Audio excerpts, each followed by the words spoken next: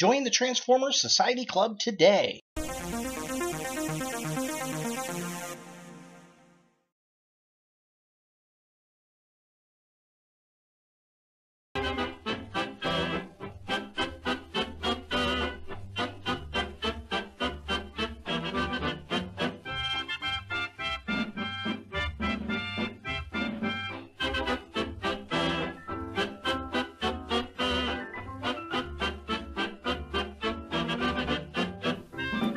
Hey guys, Ultra Maximus back with another Kids Club Transformers review. This time we're taking a look at the Transformers Rescuebots, Roar to the Rescue, Boulder the Rescue Dinobot. So yes, this continues on with the Rescuebots rescanning themselves into Dinobot modes, and I love the concept. Now we've got one really big lights and sound Optimus Primal that I've already reviewed, which is very cool. And then we've got this kind of deluxe-sized two-step or one-step change Bumblebee that turns into a Velociraptor, and they've also made an Optimus Primal in that size as well. Now, the other rescue bots that we see on the show on a regular basis, they made figures, but they're really small little guys like this.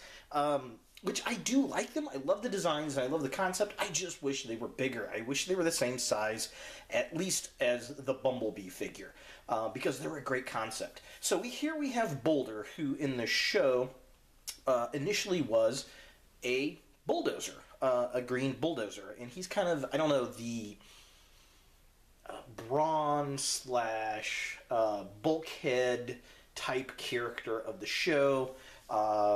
The fact that he's green and he's kind of, you know, the muscle. That seems to be a theme with Transformers. So here it is in the package. It is a little figure. We've got the Transformers Rescue Bots logo up here. We have a picture of him and his robot. It says Dino to Robot. There he is, just kind of snapped on there. It is from Playskool, and then at the bottom it says his name, and he is the Rescue Dinobot. Back of the package, here is a wide shot. Basically, we've got Triceratops to Robot and two steps. The other figures that come in the wave, we got the Roar to the Rescue logo there, and he has a gimmick. So his gimmick is you push down here, and his head kind of bobs forward, which is pretty cool. I like that. It's pretty nice. So let's get this guy out of the package and see what we think of the Triceratops mode. Alright, so here we have Boulder in his Triceratops mode, and I do like him. He's very cute. He looks like a little baby Triceratops. I love the concept of them becoming Dinobots and having these reminiscent parts of their vehicle modes from the prior scanning. Just really, really cool. I really dig that. His Triceratops horns here are kind of silver painted, and they look like drill bits. I really do dig that. He's got a very metallic looking face. His frill looks like it could be part of the bulldozer teeth. On the Earth Mover itself, it's got the caution stripe around it. That is really cool. I do dig that. He's got his little dino hide on the back, which I'm not really sure what that's about because I have not seen any episodes with them on there. We kind of have this kind of gear look for the tail, which is very cool. We got some treads going on the back of the leg from where the bulldozer was.